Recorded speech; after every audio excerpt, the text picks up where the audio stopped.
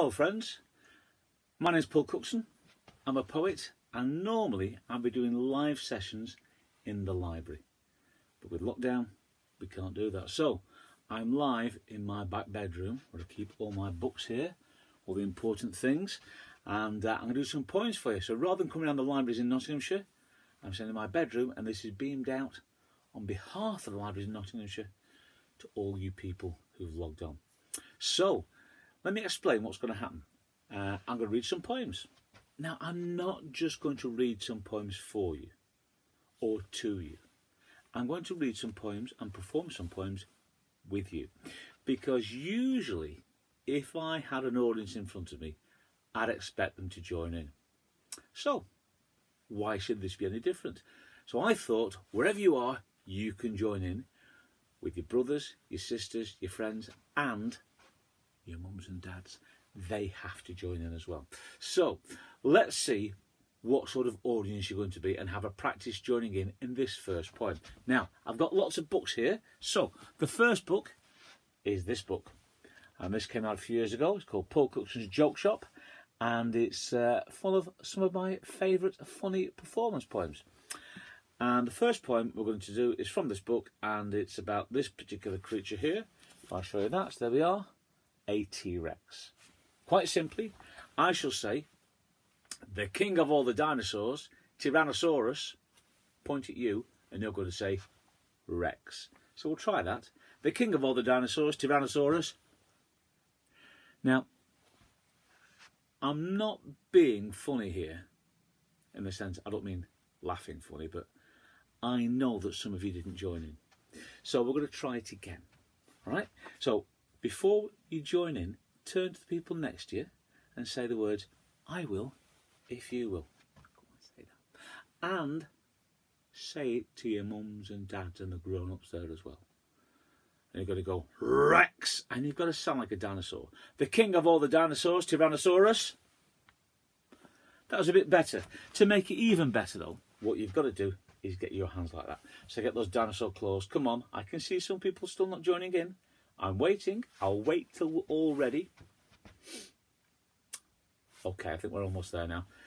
And it's going to be Rex. The king of all the dinosaurs, Tyrannosaurus Rex.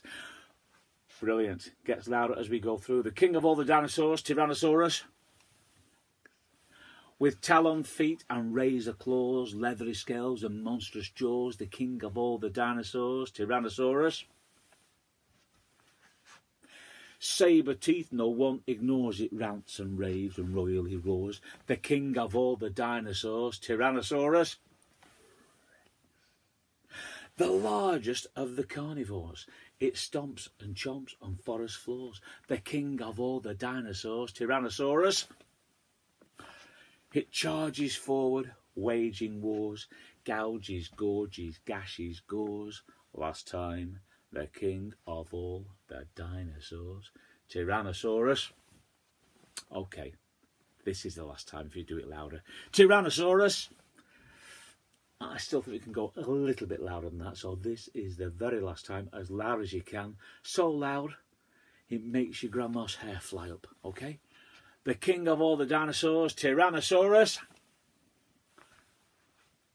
I think that was pretty good. In fact, I think you should give yourselves and give each other a round of applause. Well done. Okay. True story about when I was at school, a long, long time ago now. I can tell by the greyness of my beard there. And when I was a little boy at school, we had a teacher. His real name was Mr. Barlow. But we never called him Mr. Barlow. We called him Mr. Wrigley because he could never stand still. The top of his body was still, but he used to sort of like fidget all the time. So I thought, I know what, I'll write a poem all about him. And at that point, we had a dog. He was a Springer Spaniel, jumping up and down. I thought, Mr. Springer. That would sound good for the character in the poem. And then I thought, what noise does a spring make? It makes a boing. So the chorus goes, boing, boing, boing, boing, boing. You've guessed it. That's what you've got to do. So I'll say it, and then you can say it. Okay? Boing, boing, boing, boing, boing. Some people are thinking, because they've joined in once, they can have a rest. I'm sorry, it doesn't work like that. So we'll try it again. Boing, boing, boing, boing, boing. To make it more exciting, I want you to move your shoulders and do a bit of boinging wherever you are, okay? Boing, boing, boing, boing, boing. He bounces when he walks and he bounces when he talks. He bounces down the corridor, up and down on the floor, up and down on the floor. Boing, boing, boing, boing, boing. Up and down he bounces round and points his bouncy finger. You best watch out when he's about bouncing Mr. Springer with the boing, boing, boing, boing, boing. He bounces in assembly, his rubber knees are trembly. You can tell where he has been, he's a human trampoline, a jumping bean and a trampoline with a boing, boing, boing, boing, boing. Boing, boing, boing, boing, boing. Your chance to join him with some rhymes here. He bounces here, bounces there, and he bounces. You've got it. He bounces here, bounces there, and he bounces. He bounces on the table and he bounces on the. He bounces on the table and he bounces on the. He bounces in his clothes and in his No, he doesn't. And whatever you were thinking of there, do not, because that was very rude and naughty, and you shouldn't be thinking of teachers in their under. Boing, boing, boing, boing, boing. He bounces round the classroom. He bounces to the staff room. He's a human kangaroo. He even bounces on the loo. Up and down, up and down. He's bouncing on the teacher's loo with a boing, boing, boing, boing, boing. Last time, boing, boing, boing, boing, boing. Pretty good. Give yourselves a round of applause. And I think I'll let you have a rest from joining in as well. So, it's been a very strange year because normally I will spend 4 or 5 days most weeks visiting schools and libraries and festivals performing poems. Obviously, since March, that's pretty much stopped. I've been to 2 or 3 schools, socially distanced and safe, but most events have been like this, Zoom events or events on the computer. So, very strange, but it's been a very busy year. I've actually had 4 books out this year. The first book that came out is this book here, called There's a Crocodile in the House. And that's a book of performance poems for Key Stage 1. And my friend Liz Million did the illustrations. If you like illustrating, if you like drawing pictures, do look up Liz on the internet because she has done some fantastic little videos where she will teach you how to draw crocodiles and dinosaurs and animals. And she's absolutely wonderful. And if you think you can't draw, look her up because she'll show you that you can.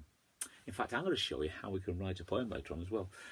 In fact, the poems I'm going to do from here might give you some ideas of writing some poems by yourselves or with your mum and dad or your brothers and sisters or stepmom, stepdad, whoever's with you, okay? And Liz said, when I was writing these poems for this book, she said, have you got lots of poems about animals? I said, why? She said, I love drawing animals. So here are 2 poems that I wrote on the same day. And after I read them, you probably realise why I wrote them on the same day, because it's sort of the same idea. And this is called Animal Confusion. There's a wolf with the head of a whale, and a shark with a waggy tail, a monkey with a long grey trunk, and a cat that smells like a skunk, a giraffe with a hippo's head, and a mouse with elephant's legs, a parrot with crocodile jaws, an octopus with a tiger's claws, a porcupine all covered in fluff, a snake that has a shell so tough, and they may all be mixed up, confusing all of us, but nothing's quite as mixed up as a duckbill platypus. And there's a picture of the duckbill platypus there, and actually if you look that up on the internet and you find a picture, they are strange looking creatures. So I took various physical characteristics like the head of a whale, and I've got a wolf on it. The wolf with the head of a whale and the shark with a waggy tail. I started mixing them up. And then the other idea I had, and this is why I wrote it on the same day, was I thought, what if they did the things that other animals could do. For instance, this is called There's a Jumble in the Jungle. Way down in the jungle, everything has changed. Everything is different, and things are very strange, because elephants fly way up high. Sad hyenas sob and cry. Giraffes all burrow underground. Silent parrots make no sound. Alligators climb up trees. Snakes have all grown hairy knees. Lizards swing from vine to vine. Gorillas leave a trail of slime. Rhinos wriggle in the river. Hippos hiss and slide and slither. Speedy sloths are running races. Lions pulling funny faces. All the zebras now have spots. Leopards stripes instead of dots. Yes, everything has changed. Way down in the jungle, things are very strange in the jungle. And some pictures there of all these strange creatures. So there we have the alligator climbing up trees, a flying elephant, and a spotty zebra. And sometimes I make mistakes and they turn into poems. For instance, I wrote down the word warthog, but I put a y in it. It became warty hog. I thought, oh, I quite like that. The warty hog, a pig of sorts, has purple pimples and hairy warts. It sniffles, snorts, sits on a log, the sniffy, snorty, warty hog. It sits and splashes in the bog, the stinky, smelly, warty hog. And there we have the warty hog there. Next to him we have the porcupine. Not porcupine, the porcupine. The porcupine, a prickly swine, a beast that no one likes. No friend of mine, the porcupine, is a pig all covered in spikes. And I have the porcupine there. Brilliant pictures by Liz. I think you might guess what two creatures have combined together to make this one. It's called the hippopotamouse. Not the hippopotamus, the hippopotamouse.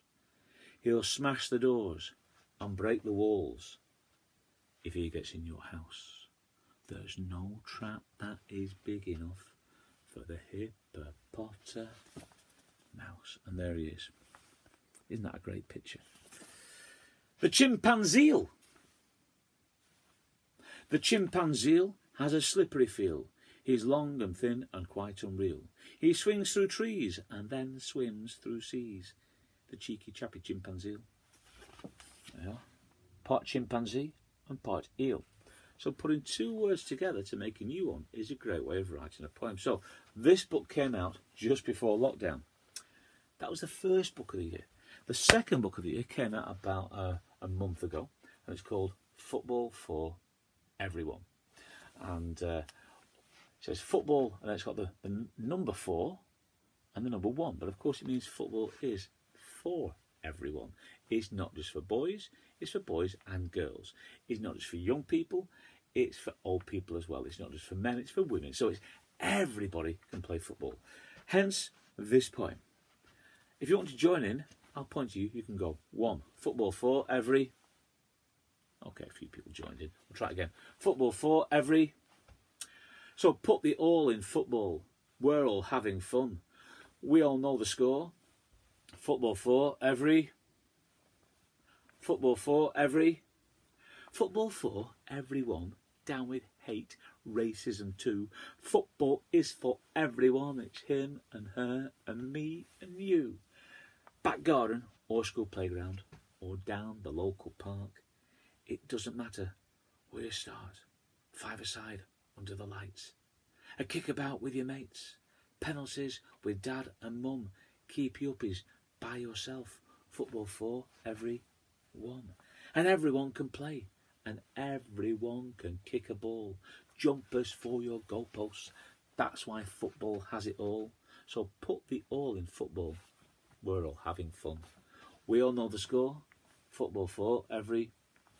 Football for every... Football for every... 2. But the 2 is spelled T-O-O. And it's inclusive. Now, if you were eagle-eared, if there is such a thing, you'll be eagle-eyed, you will notice in the middle of that poem I actually made a slight mistake. I got the words in the wrong order.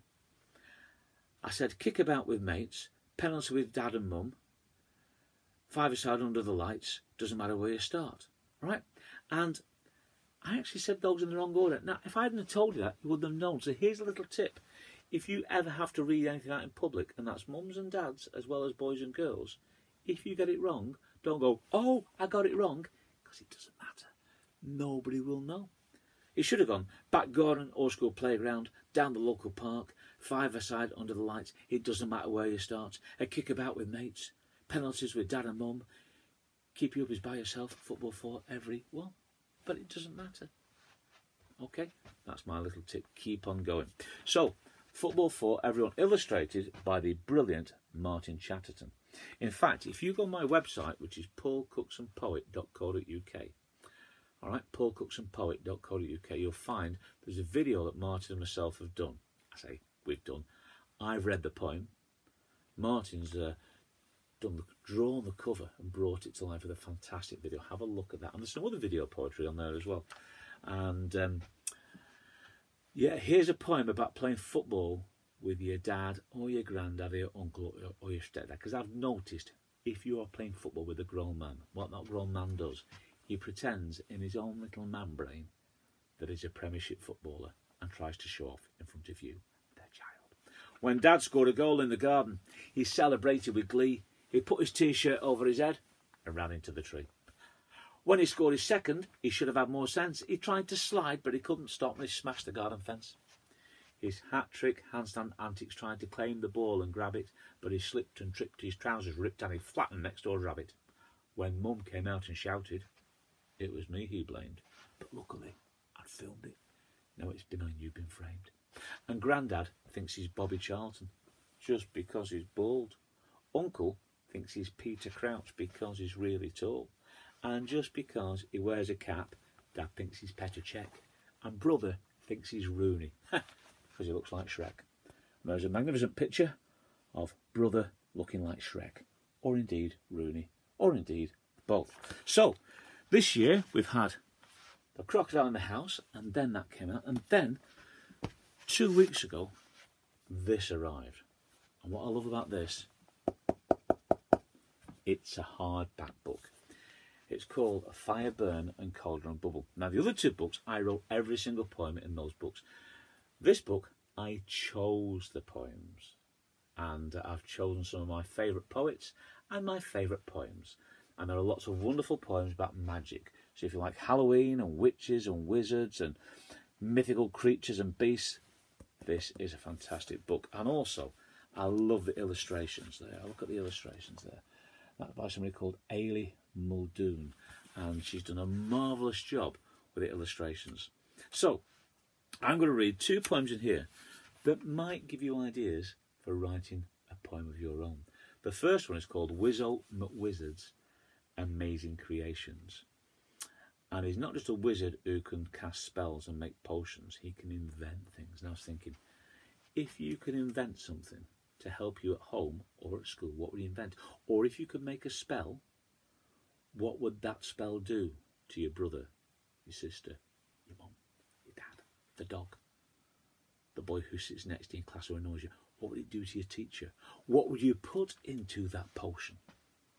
There's a great poem in here by William Shakespeare, where we get the title from, Fire, Burn and Cauldron Bubble. Hubble, bubble, toil and trouble, fire, burn and cauldron bubble.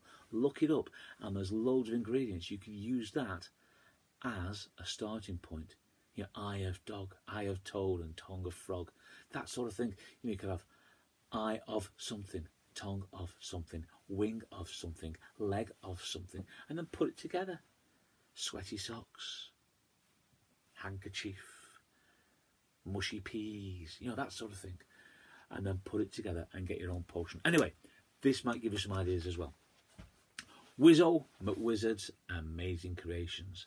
Self-cleaning socks for long-distance runners. Self-cooling sandals for steaming hot summers. Bed socks for dogs and pillows for cats. Spring-loaded exercise strength cricket bats. Self-inflating life-saving knickers. pulpits with engines for overworked vicars. All these and more are magic sensations, Wizzo McWizard's amazing creations. Bananas and oranges fitted with zips, healthy calorie-free fish and chips, centrally heated warm toilet seats. Non-flavour fading, non-shrinking sweet sweets. A homework computer that fits in your pocket. Football boots with the power of a rocket.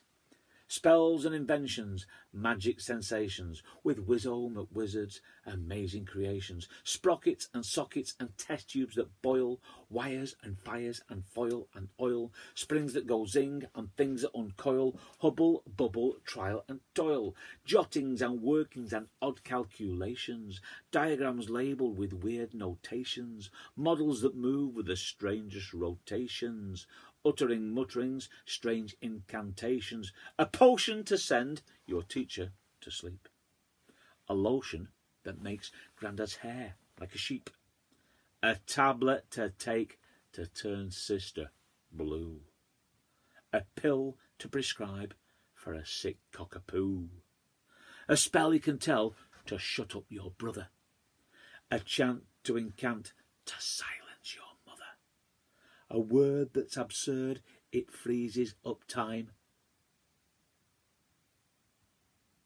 a magical pencil to make each poem rhyme, line after line after line after line after line after line after line after line, line after line of magic sensations, Wizzo McWizard's amazing creations. So what would you invent? What spell would you cast? And the second poem I'm going to read from this book is called The Magic Kitchen Carpet. And imagine some children playing on a little carpet, because normally when you think of a magic carpet, it's something that flies away and takes you to different places, like in Aladdin and things like that. But I thought, what if the carpet was a place where you played and then your imagination did the rest? The Magic Kitchen Carpet. There's an old and tattered carpet upon the kitchen floor. It's weather-beaten, moth-eaten, just behind the door. It's colour-drained and food-stained. It's shabby and it's torn. It's dead bare, it's threadbare, it's weathered and it's worn. On this tattered magic carpet, you can choose your destination. Any wild adventure and any situation. When the cooking's hot and bubbling, we're somewhere hot and tropical. When wearing Granny's glasses, we're somewhere microscopical. If the ironing is steaming, we're deep in the Sahara, or silly circus clowns with mum's lipstick and mascara. If the washer overflows, we're in shark-infested seas.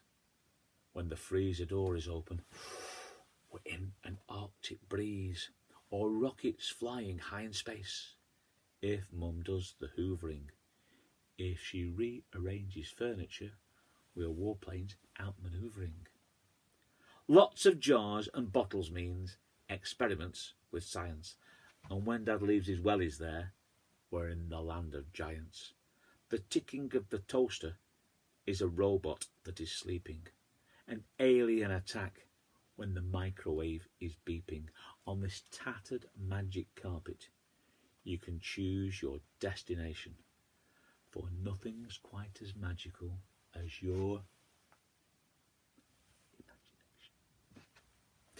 Okay, it's nearly time for me to finish. I'm just going to talk about one more book. You might see these books behind me. This is called Fighting Talk. Now, throughout lockdown, I've been writing one poem every single day, often to do with the news. So they've been about coronavirus or lockdown or Mr. Trump and drinking bleach, that sort of thing. And that's a book of poems for grown-ups, really. But Chris Riddell, who used to be the children's laureate, he did some fantastic pictures. All these books are available on my website or Amazon, all the usual places. And this one especially for grown-ups as well. That's available on the website. But I'm going to finish off with my favourite poem from this book here. And this is called The Very Best of Paul Cookson. And it's got lots of my favourite poems in here. And the favourite one, I'm going to do two actually.